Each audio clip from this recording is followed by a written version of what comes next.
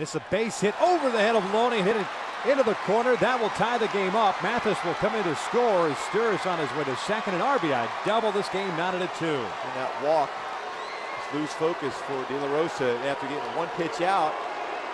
Walks Mathis on 4 pitch. Dan Herron did a great job as far as advancing to second, and Meister brings him home with that double. Boy, got a pitch up and in, able to turn on it.